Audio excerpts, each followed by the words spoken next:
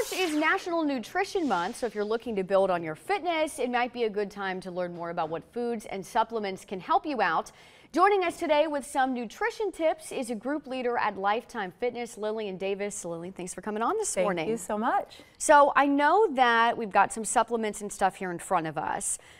I think a lot of people will be interested in this, right? Because there's so much information out there about what should you take and when.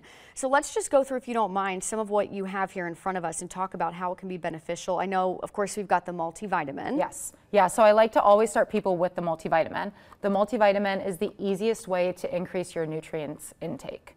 So a lot of us don't get our daily serving suggestions for like fruits and vegetables.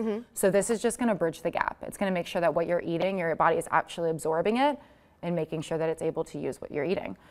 Next would be, then we have a fish oil. So omega-3, this is great for your overall health. There's so many benefits with omega-3, whether it is your bone health, so your joints, mobility, that thing, hair, skin and nails, right? Who doesn't want to take a supplement that's going to help that? And then next is just like your cardiovascular health, heart health. Great, easy supplement to take. It's in a pill form, so you can just take it in the morning. Don't have to think much about it. It's nice. A big topic now is protein. Right. So many different types of protein powders out there.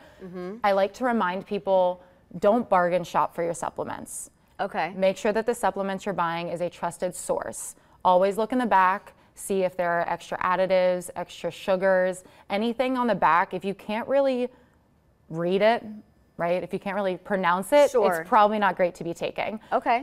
So protein is great. We always suggest that you take 1 gram of protein per your ideal body weight. So let's say your goal weight is 150 pounds. You want to take 150 grams of protein a day. Okay. So this protein powder is an easy on-the-go supplement, not a meal replacement, just a supplement to help reach that goal. Gotcha. And then if you're working on protein, you're probably working on muscle growth. So right here I have an amino recovery. Amino recoveries are going to help, again, with muscle growth. It's also going to help with the recovery of it, so you're able to perform better with your next workout. Makes sense. This is great to take right after a workout. And then last is magnesium. So end of the day, magnesium is going to help you relax, right? It's great for stress, sleep, as well as your cardiovascular support.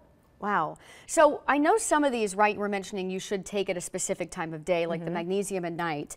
But what about protein? Like, can you take protein any time of day, morning, even before bed? Yes, so you can take protein any time of day. We do suggest trying to take protein following a workout. That's where you're going to get the most benefit from it.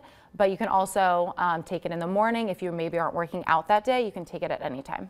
And fish oil, is that another one that you could pretty much take any time of day as well? Yep. Okay. And I know you were talking a little bit about finding supplements that are actually good, come from a good source. So obviously, you know, places like Amazon and a lot of online retailers, they have, it feels like hundreds of options. What do you recommend when you're trying to even just online shop? I mean, I know you're talking about the label, but anything else people should look for? Yeah, so a lot of the time I try to tell people not to buy off of Amazon for supplements. Sometimes they can be tampered, not the real thing. It's best to go to the source directly, whether it be their website or in the store, to purchase your supplements. Okay. Well, before we wrap up here, if anyone has questions or interested in learning more, is there a way that they can follow you or get in touch with someone to get some more resources? Of course. So I am on Instagram. It is lillian.k.davis. I like to post nutritional facts and fitness things as well. Okay. And then our facility, Lifetime, is up in Mason, so you can come and visit us firsthand. We have a cafe and some great personal trainers and nutrition coaches. Awesome. Lillian, thank you so much again for joining us. A lot of great information there, and she just said you can always follow her or reach out to Lifetime for more. Amber, we'll send it over to you. Now for some good tips.